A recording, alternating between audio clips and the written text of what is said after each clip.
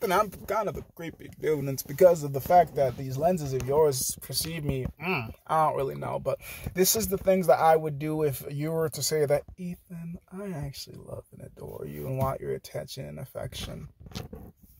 Well, okay.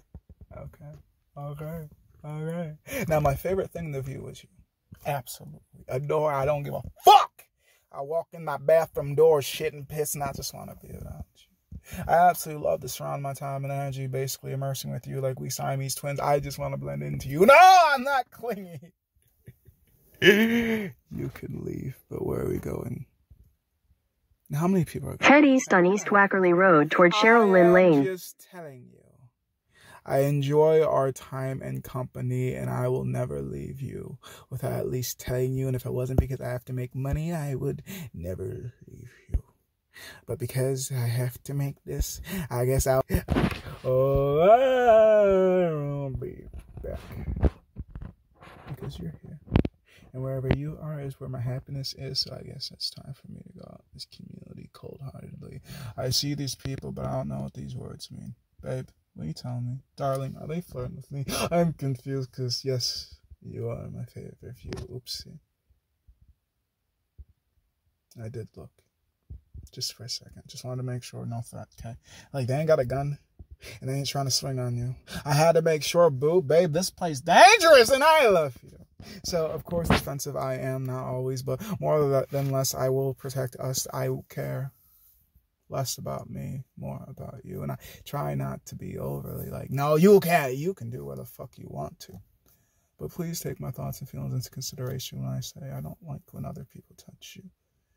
In certain places, like clearly they can hug you. Clearly they can pinch your cheeks. But no, they can't pinch your cheeks. Those are mine. You know?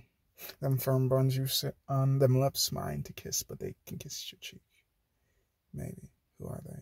And how passionately do they love you? I'm the one that's supposed to be giving you all the passion. Of course they can love you. Of course they can see you. But when it comes to intimacy, baby, come to me. And if you're not coming to me, then just leave. Why the fuck would you hold on to me if you don't love me? I'm just asking for my own sanity.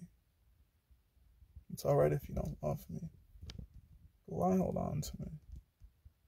I could be so much happier. I could be so much more. Yes, of course, I'm thinking selfishly because I love me, you love you, and if we can love each other, well, that might be beautiful. But if we battle each other, well, that might be horrible. And I don't want to create more horrible things. I'm out here to create beauty and spread peace. So if you don't continue the peace that's in me, if you sign up for the war that I don't want to continue, but it does exist, then of course it's only smart of me to discontinue our interactions, our negotiations, our time, because it is self-hatred to love you. Unless you're the one that loves me like I love me. Unless you love you too, like I should be number two.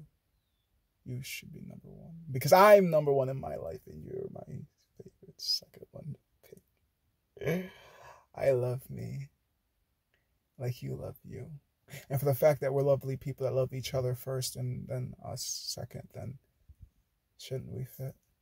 So many different love languages. Even if we don't, we're not toxic about it. Oops, sorry, I thought we could communicate. And if we can't, well, that's fine. And for the fact that we could split without degrading each other's personalities and characteristics. Like, yeah, they weren't perfect, but they were still great. Just not mine. Just not my molded character. I know I'll find mine. They were great.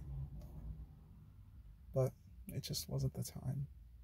And that's what I expect to be. Anticipate. I try to create a perfect version of me, but to be perfect is to be authentic, and to be authentic is to be.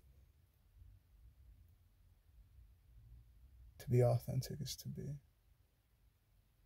To think before you do, but to know that you did because you wanted to, and not because you wanted something. To do from love. And some people don't accept the way that I love, and that's fine. There are many love languages. So when you accept my love, I will give it in abundance. Yeah.